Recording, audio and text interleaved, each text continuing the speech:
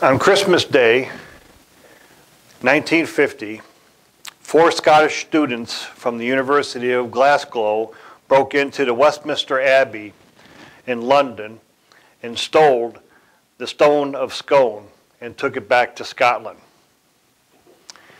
3 months later, it turned up 500 miles away at the high altar of Arbroath Abbey. It was just sitting there. And in 2008, the incident was actually made into a film called The Stone of Destiny, if you've ever seen that. It's an interesting film. Historical records say the Stone of Scone was an ancient stone upon which Scottish monarchs had been crowned for many years. It was taken from the Scone near Perth, Scotland, by King Edward I of England. A lot of times he was had the nickname Longshanks. But he took that in 1296 during the Scottish Wars of Independence as a spoil of war. By the order of King Edward I, a coronation chair was ordered to be made, which would enclose this famous Stone of Scone, which he placed in the care of the Abbot of Westminster. Subsequent English and then British monarchs were crowned sitting upon the chair with this stone under it. At the time, the stone was viewed as a symbol of Scottish nationhood, and by removing it to London, King Edward was actually declaring himself King of Scots as well. Queen Elizabeth II was crowned sitting on the throne with the stone in place in 1953 at Westminster Abbey. The British monarch has a long succession of royal family. They can trace their royal lineage far back, connects with many other royal families from the different European nations. To give you an idea, Daniel's excited about this. But just to give you an idea, this here has got an outline of all the different kings of Europe, mostly in the western parts of Europe.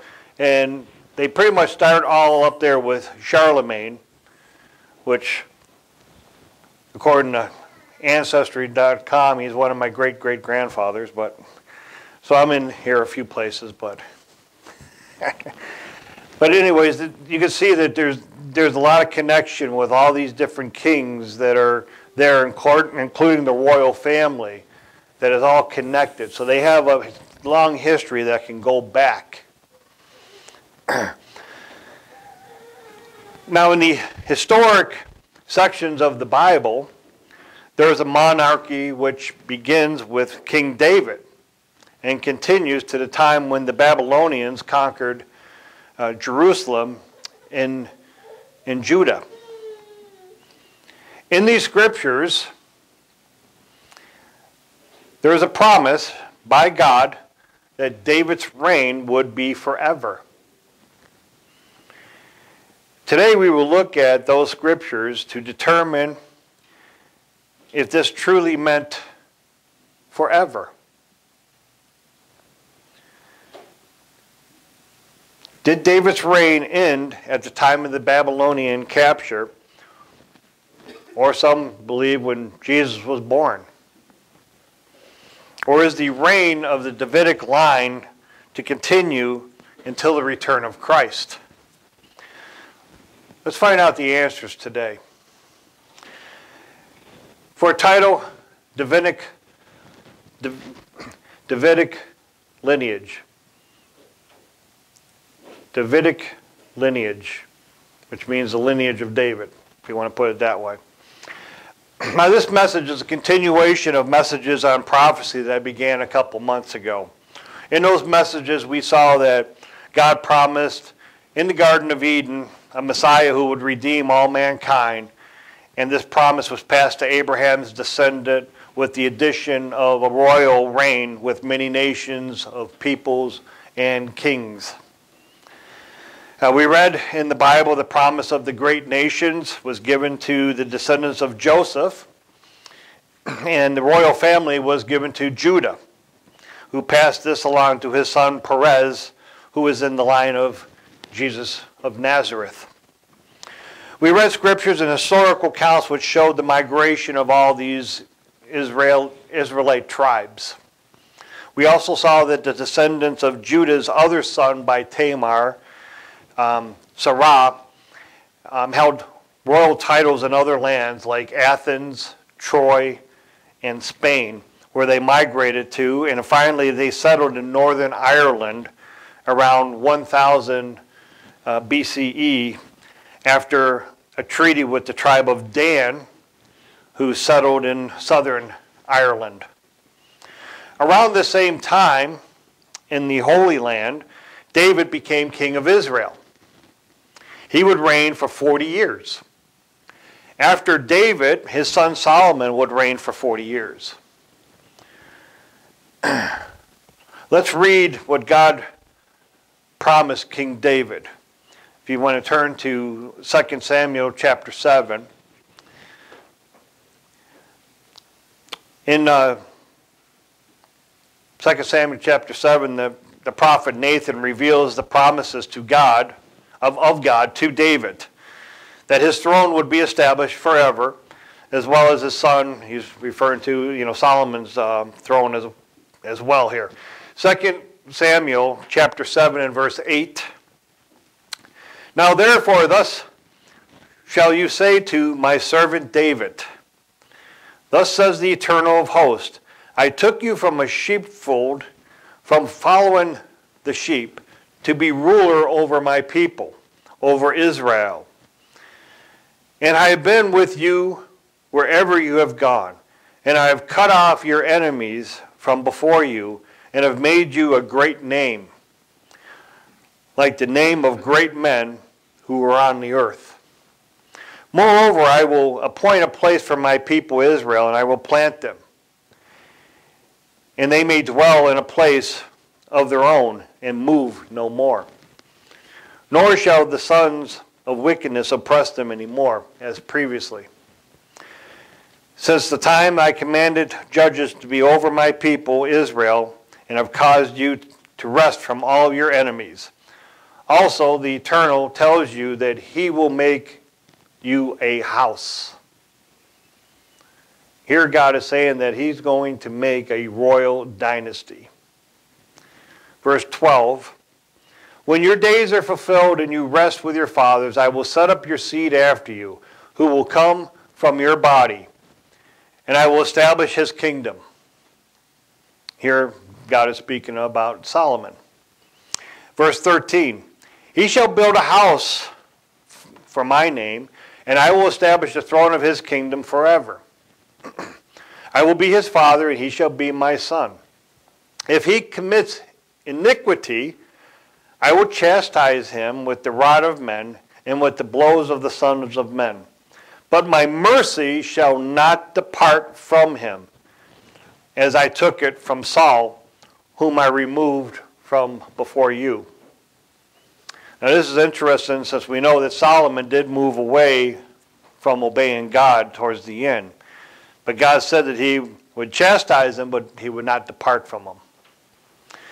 Verse 16, and your house and your kingdom, speaking to David here, and your house and your kingdom shall be established forever before you. Your throne shall be established forever. Forever. Okay, now in Brown, Driver, and Briggs' Hebrew definitions, olam, O-L-A-M, olam means a long duration, iniquity, futurity, forever. It means everlasting, evermore, perpetual, eternity. In Genesis chapter 3, verse 22, it says, Then the eternal God said, Behold, the man has become like one of us, to know good and evil. And now, lest he put out his hand and take also of the tree of life and eat and live forever. Same word, olam, forever. Genesis chapter 12 and Genesis chapter 9 and verse 12. And God said, and this is a sign of the covenant which I make between me and you and every living creature that is with you for perpetual generations. Perpetual there is olam, meaning forever. He's speaking here to Noah. Verse 13, he says, I set my rainbow in the cloud, and it shall be for a sign of the covenant between me and the earth. So, perpetual is another word. It can be translated too. Exodus chapter 31 and verse 16. Therefore, the children of Israel shall keep the Sabbath, to observe the Sabbath throughout their generations as a perpetual covenant. Olam, forever. Verse 17. It is a sign between me and the children of Israel forever. Olam, forever. In all these scriptures, the Hebrew word olam is used to show that there is no end. It is for eternity. There is no end. In 2 Samuel chapter 7, verse 16, it says, And your house and your kingdom shall be established forever before you. Your throne shall be established forever.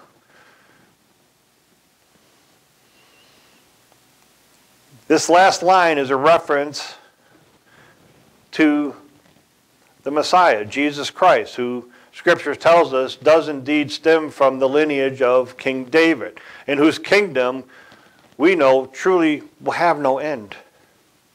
Will have no end. These promises, known as the Davidic covenant, are especially interesting since God doesn't place any sort of conditions upon it. He simply explains to David through the prophet Nathan his plans for David and David's lineage. These plans rest entirely on God's grace, mercy, love, and faithfulness. Not on anything that David does for him, or even whether or not the people cooperate. Again, verse 16 refers to the Messiah's everlasting kingdom. There's no conditions. Psalm 89, verses 34 to 37 describes this as a perpetual covenant. It says, My covenant I will not break, nor alter the word that has gone out of my lips.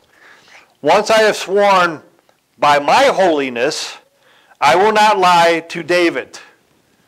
His seed shall endure forever, and his throne as the sun before me.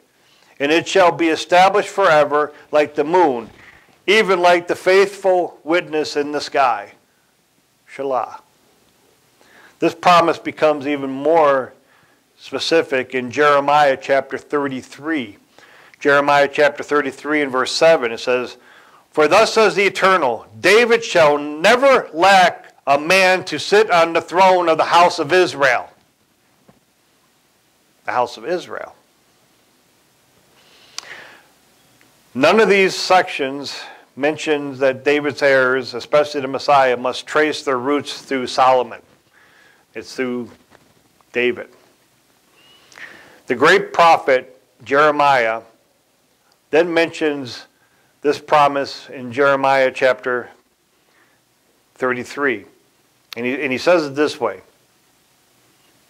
As I already mentioned here, but it says, David should never lack a man to sit on the throne of the house of Israel. And it says, if you can break my covenant with the day and my covenant with the night, so that there will not be a day and a night in their season, then my covenant may also be broken with David my servant, so that he shall not have a son to reign on his throne. We still have night and day. It hasn't been broken. It's forever. It's forever. Think about this. God is saying this dynasty established in David is something that he truly invested in. It is a straightforward reading of even the prophet of a statue of Jeremiah tells us that there's something going on here. Now let's look at Luke chapter 1 to see what the archangel of Gabriel told Mary, the mother of Jesus. Luke chapter 1 and verse 30. Do not be afraid, Mary, for you have found favor with God. And behold, you will conceive in your womb and bring forth a son, and shall call his name Jesus. He will be great, and he will be called the Son of the Highest, and the Lord God will give him the throne of his father David. He will reign over the house of Jacob forever, and of his kingdom there will be no end. There will be no end. In Acts chapter 2, verses 29 through 36, Peter says the same thing when he's addressing the people after the Holy Spirit came upon them on Pentecost, that first Pentecost. In Jeremiah chapter 23, verses 5 and 6, it says, Behold, the days are coming that I will raise to David a branch of righteousness, a king shall reign and prosper, and execute judgment and righteousness in the earth. In his days Judah will be saved, and Israel will dwell safely. Now this is his name by which he will be called, the Eternal, our righteousness. These passages show that Jesus is destined to sit on the throne of David. Some biblical scholars and church leaders says that Jesus fulfilled this already.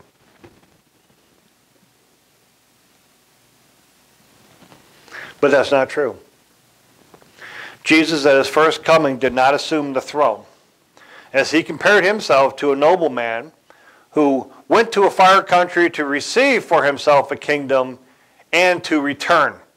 That's in Luke chapter 19, verse 12. It will not be fulfilled in full until he returns. The Bible plainly says that God will establish his kingdom when Christ comes the second time to earth. You can jot down Daniel chapter 2, verse 44. Daniel chapter 2, verse 44, and Revelation chapter 11, verse 15. It says that God guaranteed that the house of David, his descendants, would continue to exist forever. Another quote there is in 2 Chronicles chapter 21, verse 7. It says that. When Jesus returns, he will establish the kingdom of God on earth, and there will be no end to his reign. This has not happened yet. Because David's descendants did not continue to obey, some have mistakenly believed that God was released from this covenant with David. Yet this was not the case. Of David, God said in 2 Samuel chapter 7 and verse 15, my mercy shall not depart from him. It's plain and simple. Let's look to the scriptures to see what happened to this Davidic lineage.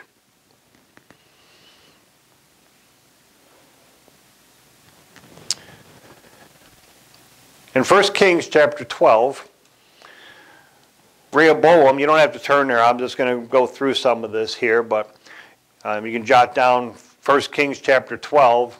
In there, Rehoboam, the son of Solomon, became king, but not over all of Israel. God told a servant of Solomon, Jeroboam, that the kingdom would be divided and he would reign over 10 tribes. So King Rehoboam only reigned over 3 of the tribes. His kingdom was known as Judah, while Jeroboam maintained the name Israel for his kingdom. They were split into the north and the south kingdoms. David's lineage remained in Judah for many, many years.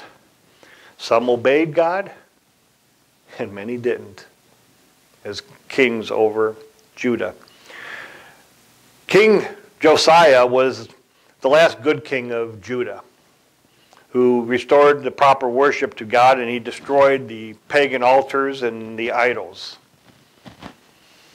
He began his reign at the age of 8 years old, and he ruled Judah for 31 years. Josiah was killed in battle against Necho, the king of Egypt. 3 of his sons and a grandson would go on to reign over Judah as king before the kingdom of Judah fell to the Babylonians. Josiah's son, Jehoahaz, was 23 years old when the people made him king, and he reigned for only 3 months in Jerusalem. Then the king of Egypt took him captive to Egypt and made his brother Eliakim king over Judah, and changed his name to Jehoiakim. Jehoiakim was 25 years old when he became king, and he reigned 11 years in Jerusalem. And he did evil in the sight of God, like everybody else. They did evil. So God sent Nebuchadnezzar. Nebuchadnezzar, the king of Babylon, came up against him, and he carried him off to Babylon. Nebuchadnezzar also carried off some of the articles from the house of the Eternal at that time, from the temple, to Babylon, and put them in his temple at Babylon. This is also the time that he took Daniel and his 3 friends captive to Babylon.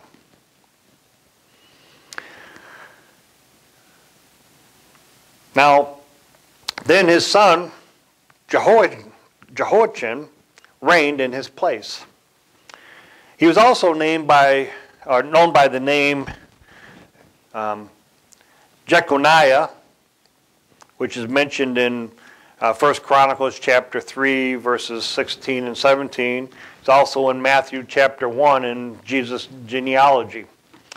And he's also known by Coniah in Jeremiah chapter 22. John Gill and other commentators say that he was so nicknamed by way of contempt. Jeconiah was 18 years old when he became king, and he reigned in Jerusalem 3 months and 10 days.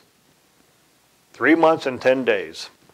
And he did evil in the sight of God. And Nebuchadnezzar summoned him, and he took him to Babylon with some costly articles from the house of the Eternal. He ransacked it again. It was at this time that Ezekiel, the prophet, was taken captive to Babylon. Jeconiah was cursed by God in that none of his offspring would ever sit on the throne of David. Then Nebuchadnezzar made Mattaniah, which was Josiah's son and Jeconiah's uncle, he made him king and changed his name to Zedekiah. It's more likely that Zedekiah chose that name for what it means. But Zedekiah was 21 years old when he became king, and he reigned 11 years in Jerusalem. Zedekiah was the last king to sit on David's throne in Jerusalem in Judah. The Babylonians captured him and his sons as they were trying to escape. They were brought before Nebuchadnezzar, which is mentioned in 2 Kings chapter 25 and verse 7. 2 Kings chapter 25 and verse 7. And it's also mentioned in Jeremiah chapter 39 and verse 6. They killed the sons of Zedekiah right before his eyes. Then they put out his eyes and took him to Babylon captive. Zedekiah watched as the heirs of the throne were murdered right before his eye. It was the last thing he saw, because they put out his eyes and took him captive. Was at the end of the Davidic lineage on the throne. That's the question that we need to answer. Was that the end? Was it over? Was there another throne that was going to, another one, a descendant of David that was going to sit on that throne? God said the throne of David would be forever. So how is this possible? How did this occur?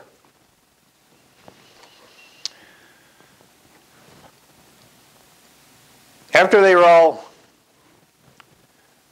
the Babylonians conquered Jerusalem, Nebuchadnezzar, he set Jeremiah the prophet free.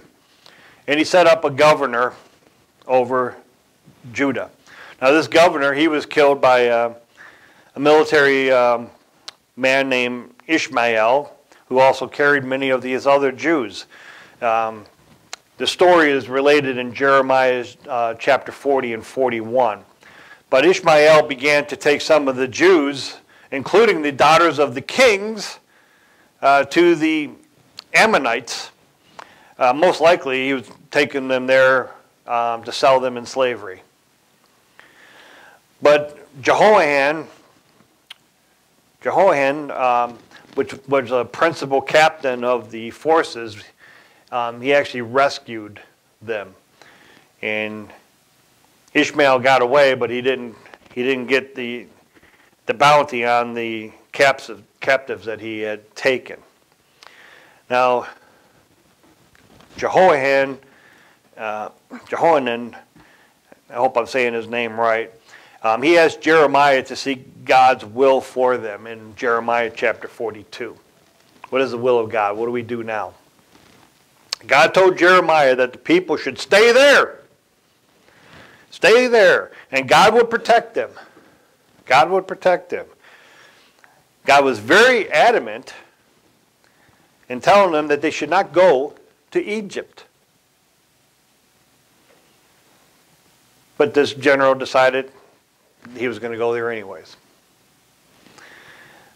So in Jeremiah chapter 43, he takes everybody there, including the king's daughters, and Jeremiah's scribe, Baruch.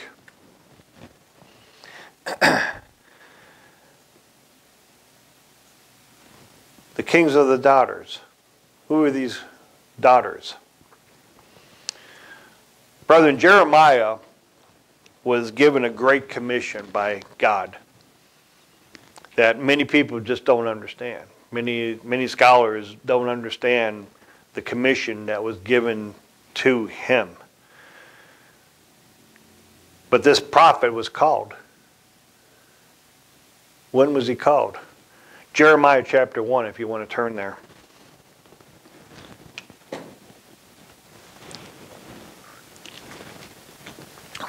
Jeremiah chapter 1. Jeremiah chapter 1, and we'll begin in verse 4. Then the word of the Eternal came to me, saying, Before I formed you in the womb, I knew you. Before you were born, I sanctified you.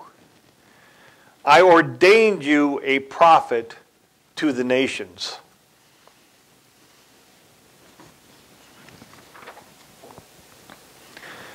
Verse 10, See, I have this day set you over the nations and over the kingdoms to root out, to pull down, to destroy, to throw down, to build, and to plant.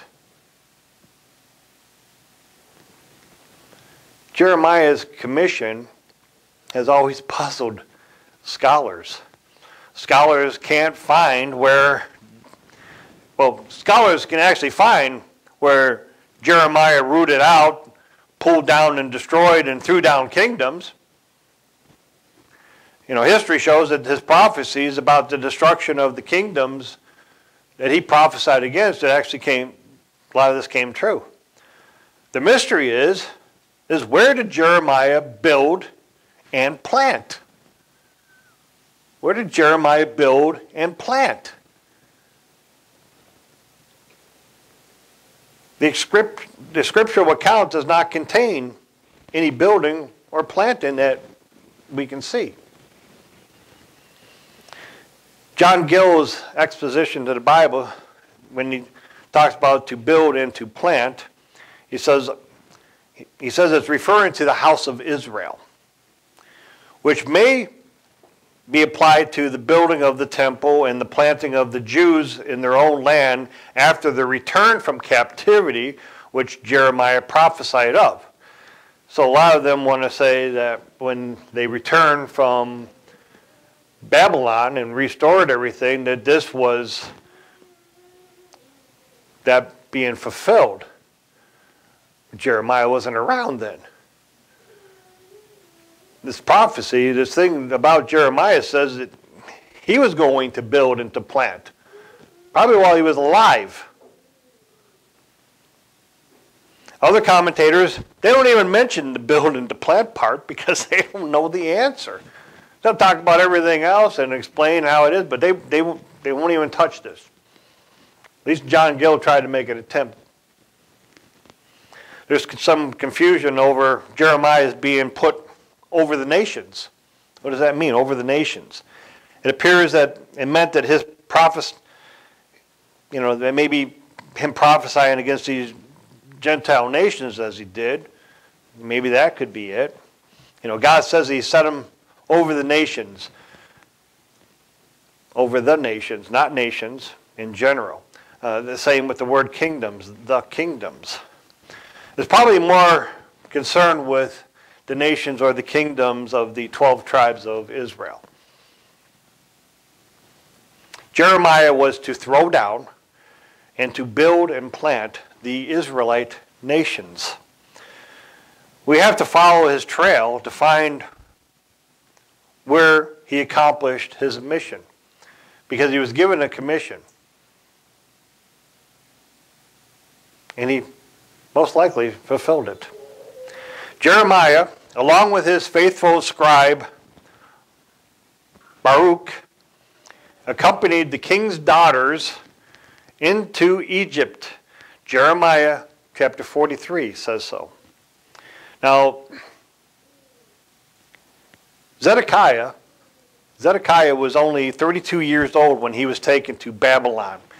That's mentioned in 2 Chronicles chapter 36 and verse 11. So his daughters would have been relatively young, certainly in their early teens. Now history records their names as Skota and Tamar Tefi or Tia Tefi. Now Jeremiah was no doubt acting as a guardian for these young princesses. Of course, you know, Nebuchadnezzar, he killed Zedekiah's sons because he didn't want them to usurp him, usurp him and try to become kings. He wasn't concerned about the daughters of Zedekiah. Again, they were forced against their will to go to Egypt. But Jeremiah knew that it was not safe to stay there, as he was told by God that the Babylonians was actually going to come and conquer Egypt as well. He had to have gone somewhere else. The Bible doesn't reveal that, where he went. But history has many, many clues. But first, we need to look at Ezekiel. Remember, he was taken captive to Babylon. We need to understand Ezekiel's riddle. You turn to chapter 17 of Ezekiel. We're going to take a look at this riddle that he gave. Ezekiel chapter 17 verse 22.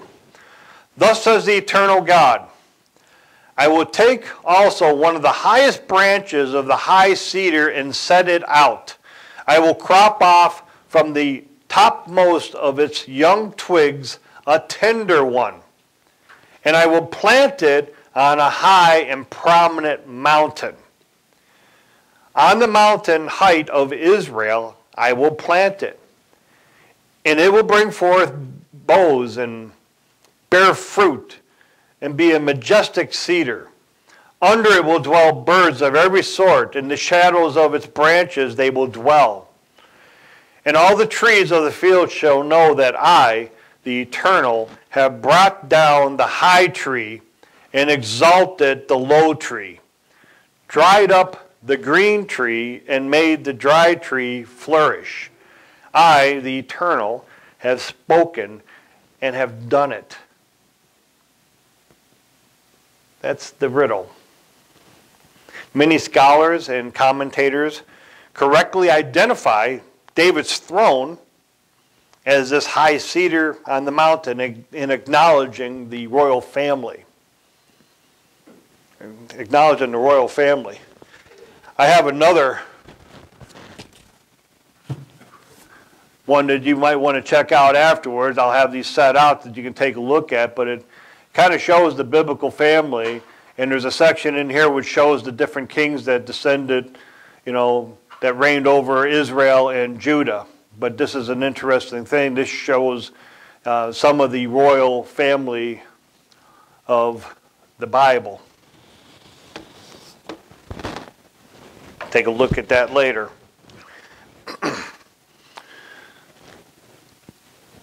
But let's ask a question. Who is this tender one in Ezekiel's riddle? That tender one. Who's the tender one? Now some refer to Zerubbabel, who returned from the Jewish exile as a governor. But that's incorrect. And many actually point to Jesus as fulfilling this, even though he didn't. Now this may be a dual prophecy, as many are, which will be fulfilled when Jesus returns to set up the kingdom of God. But he didn't do this the first time. So what is the first fulfillment of this? The answer lies with the mysterious commission given to the prophet Jeremiah, which we already read. He was to build and to plant, as Jeremiah chapter 1 verse 10 says. God said he himself would plant a tender one. God said this. He will plant that. Did he use Jeremiah in accomplishing this planting? According to what was mentioned about Jeremiah earlier, it was his destiny. It was his destiny.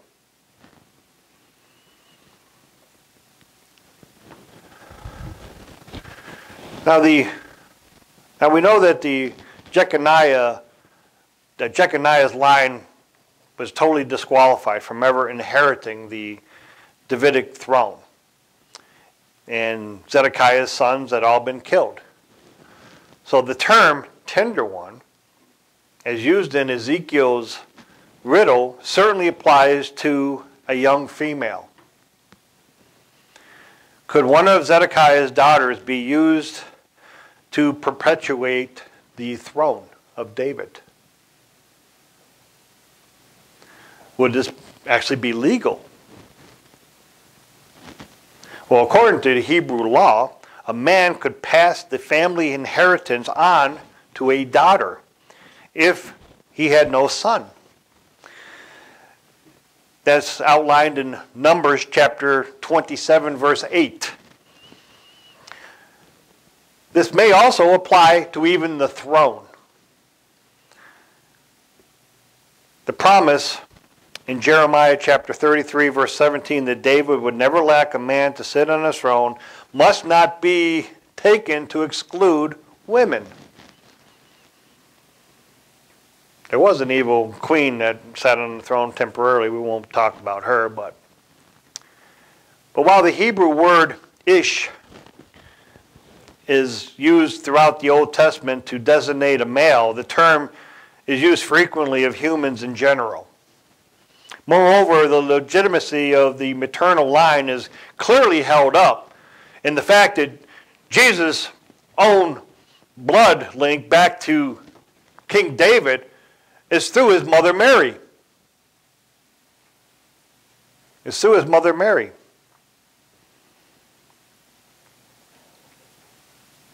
The tender one from Ezekiel's riddle is one of the daughters of Zedekiah. But let's look at the last part of this riddle. It says, "And all the trees of the field," verse 24, "and all the trees of the field shall know that I, the Eternal, have brought down the high tree and exalted the low tree, dried up the green tree and made the dry tree flourish. I, the Eternal, have spoken and have done it." Who is the high tree and who is the low tree? We know that the tree is the royal throne of David, or Judah, as the scepter will not depart from Judah. We've seen that. In Ezekiel chapter 21, verse 25, it says, "Now you, O profane, wicked prince of Israel, whose day has come, whose iniquity shall end, thus says the Eternal, remove the turban, take off the crown, nothing shall remain the same. Exalt the humble, and humble the exalted. Overthrown, overthrown, I will make it overthrown. It shall be no longer until he comes whose right it is, and I will give it to him." Capital him, capital letter him. One possibility here, the high tree is Judah. The low tree is Israel. The throne would be passed from Judah to Israel. This makes more sense when you think of which nations are considered to be Israel in the eyes of God. The United States and Great Britain. Another plausible view is that the scepter passed from Judah's son Perez to his other son Sarah. Historical records and the book of Jeremiah indicate that at the fall of Jerusalem in 588 BCE, the prophet Jeremiah and the daughters of the biblical king Zedekiah escaped to Egypt. This uprooting and later planting in another country done by Jeremiah is seen by some to fulfill God's prophecy through Ezekiel chapter 21 verse 26, where God promised to exalt him that is low, the line of Zerah, through Yoked, and abase him that is high, the line of Perez, or Zedekiah. You follow me here? This brings us back to my last message where I ended with the Israelites in Ireland.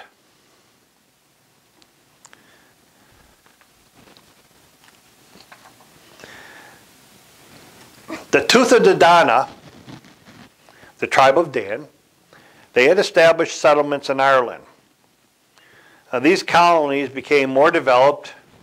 Ruling clans of Danite kings arose. Eventually, however, these kings were superseded in Ireland by the Milesians line of kings that made up the royal family, the royalty from basically the Jewish lineage of Sarah, the son of Judah.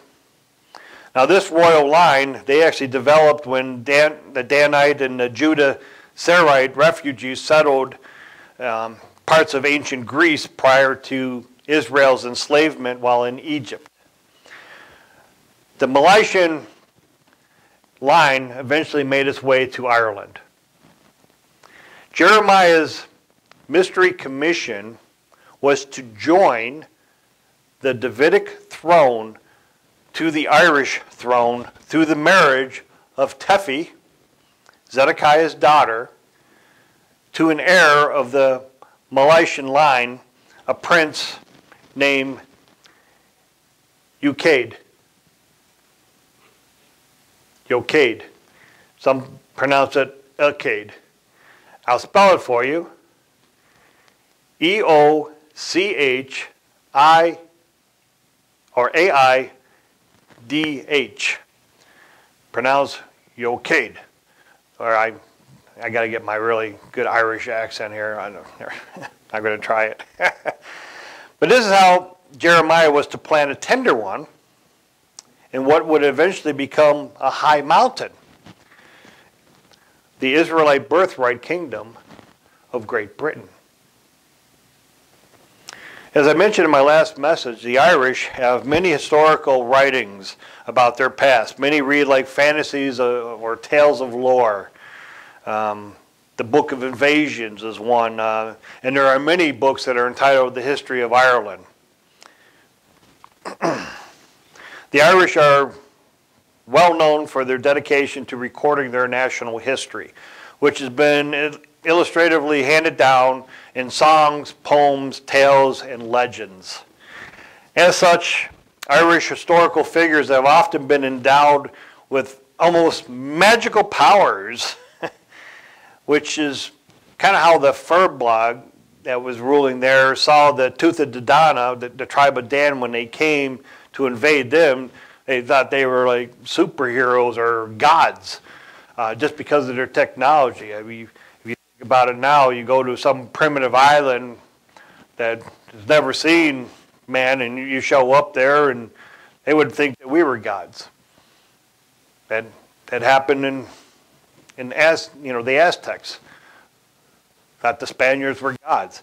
So it's not unusual, but the actual events at times have been obscured by embellishments as they were told and retold by these Irish bards. Now, many of these tales and stories describe an old man of wisdom who traveled to Ireland with his scribe Barak and a certain princess, Tephi.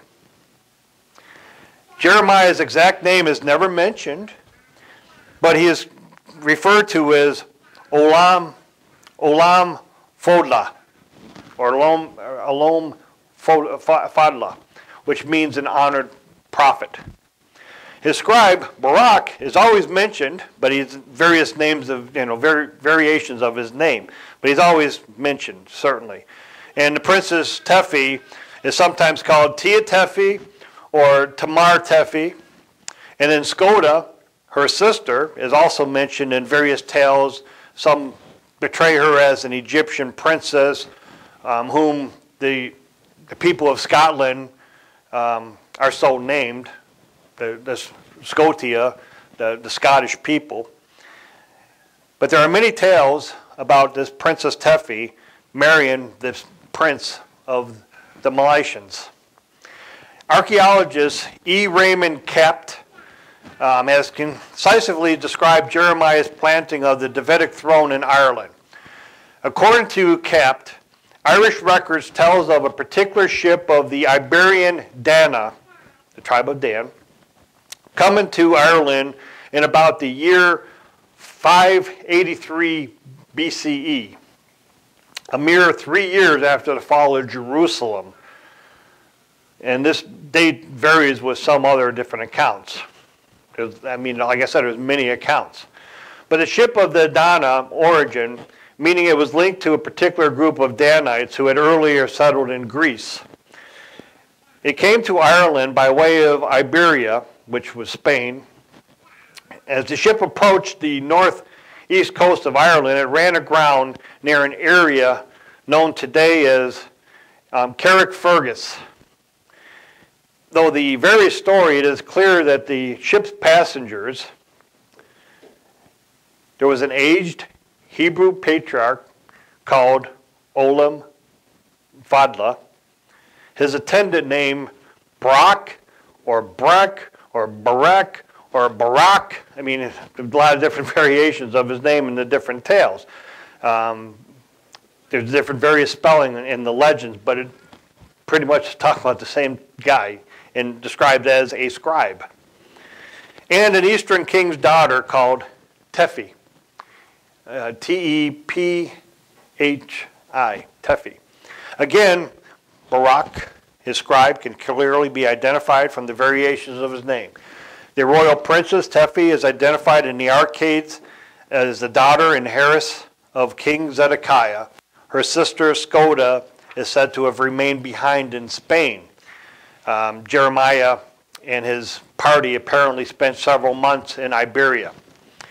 As John Fox writes in his classic book, The World's Greatest Throne, says various records include an account of the marriage between the royal princess and Yoked,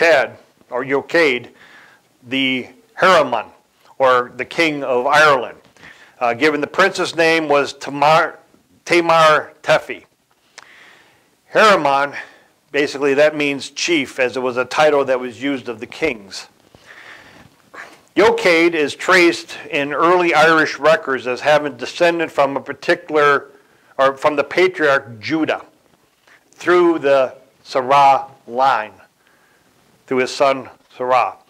Now in the Lost Tribes of Israel study maps, researcher Daniel Walsh relates information taken from the 1886 work, The Book of Tephi, which was written by J.A. Goodchild, which takes in the form of a 3,000-line poem.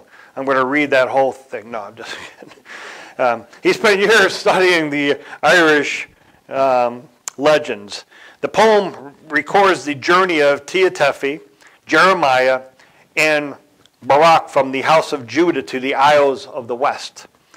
The Isles are known as the home for the remnant of the tribe of Dan. The group left Taphanes in the Nile Delta aboard a Hebrew ship from Tarshish, or Iberia. The ship's pilot was a Danite. Based on Goodchild's poem, Walsh goes on to outline the journey. From Egypt, the Danite ship stopped at Carthage, then Rome.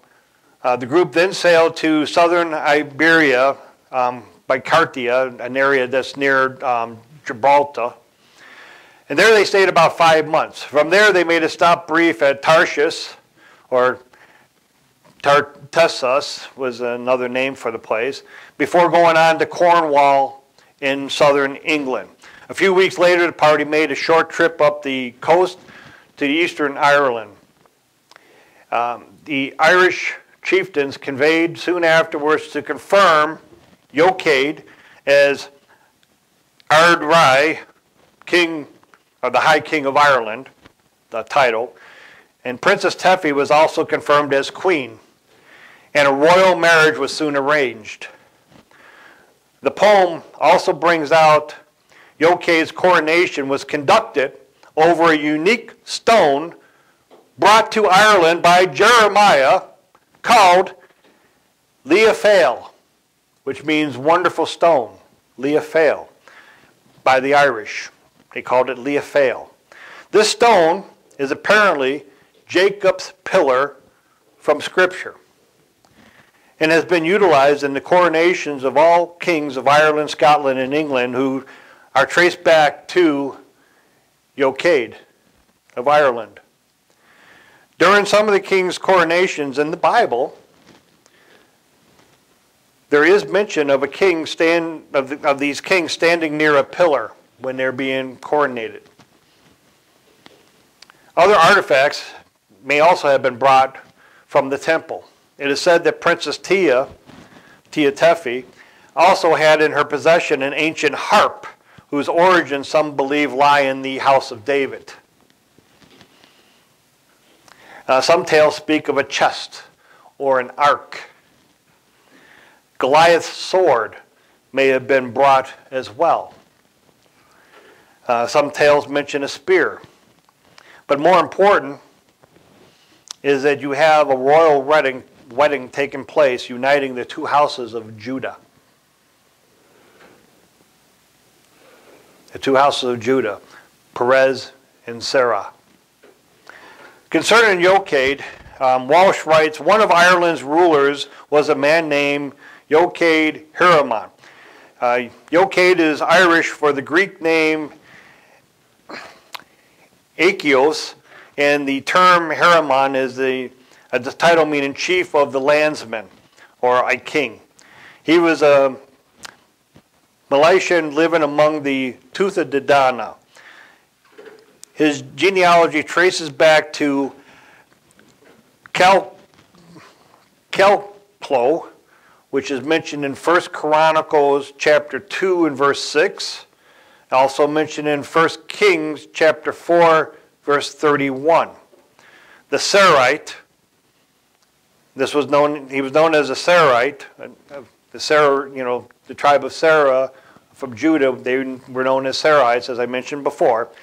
And he was also the founder of Athens, who is said to have planted a royal dynasty in Ulster in Northern Ireland. Thus Tephi, the heiress of the Davidic throne, married into an existing Jewish royal line which had been ruling for some time over the Israelites settled in Ireland. As the newly crowned Queen of Ireland, Tephi brought the very authority of the throne of David to Yokade's reign. According to tradition, Yokade's coronation took place about 580 BCE, 6 years after the fall of Jerusalem. Ultimately, through their offspring, the tender twig would become a majestic cedar, as I mentioned in Ezekiel chapter 17, verses 22 and 23. A new royal dynasty in its own right, through which the Davidic throne would be perpetuated. Thus, in keeping with God's sure promises that David's throne has remained active, ruling over Israel in all generations. The union of Tephi and Yokade has not only established a new dynasty over Israelite Ireland, it also resolved an ancient breach or division in the tribal family of Judah. As we know, this breach took place shortly before Jacob relocated his family to Egypt, resulting from this unusual circumstance surrounding the birth of Judah's and Tamar's twins, Zerah and Perez. Zerah was trying to come out first, as we remember, but Perez came out, became the firstborn, and received the blessing. Now that was restored. That unity was restored. The stone of Scone was delivered to the hill of Tara, T-A-R-A, Tara in Ireland, where it remained until it was removed to Scotland. Around 503 CE, the Irish prince Fergus More MacEir, or Fergus the Great as he's known, was highly successful in his military efforts to annex parts of western Scotland.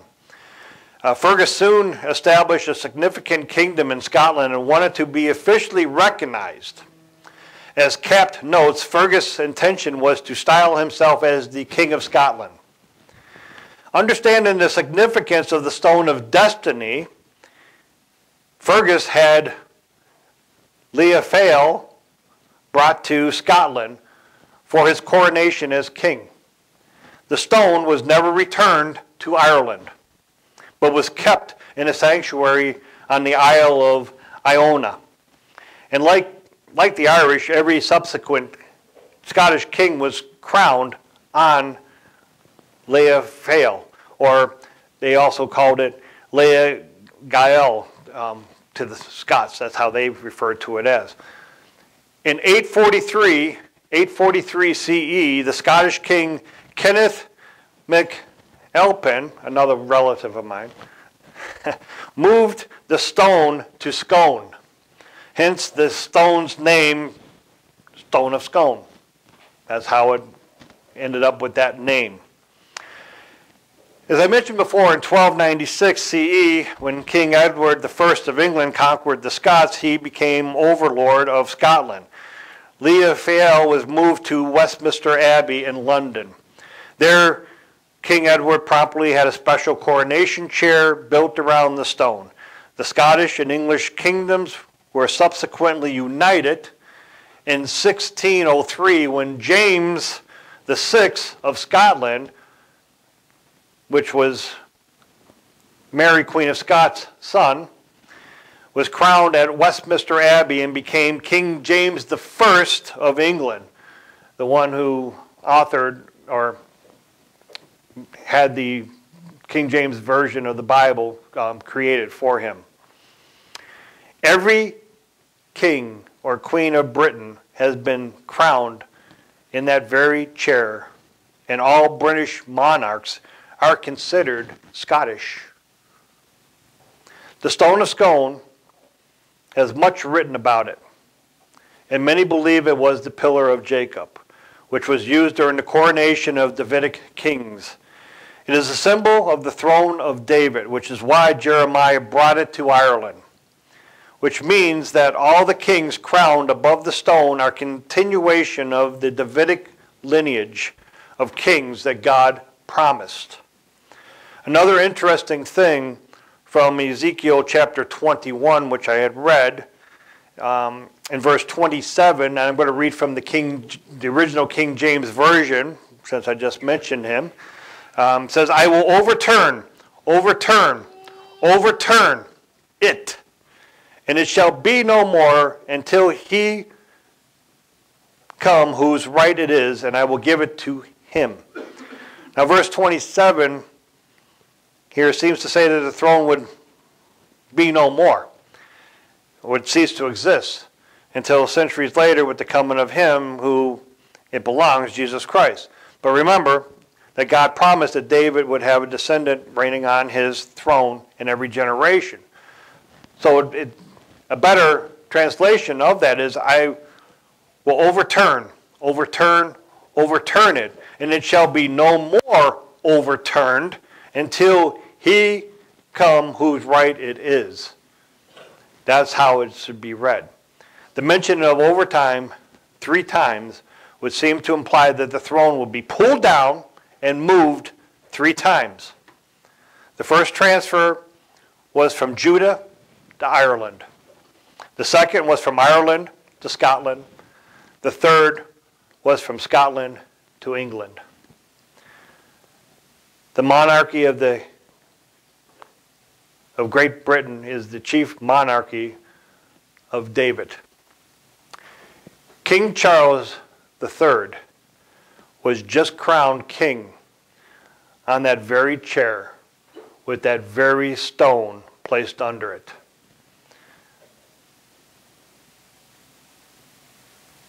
He is in the lineage of King David. One day, when Christ returns, he will sit on that throne.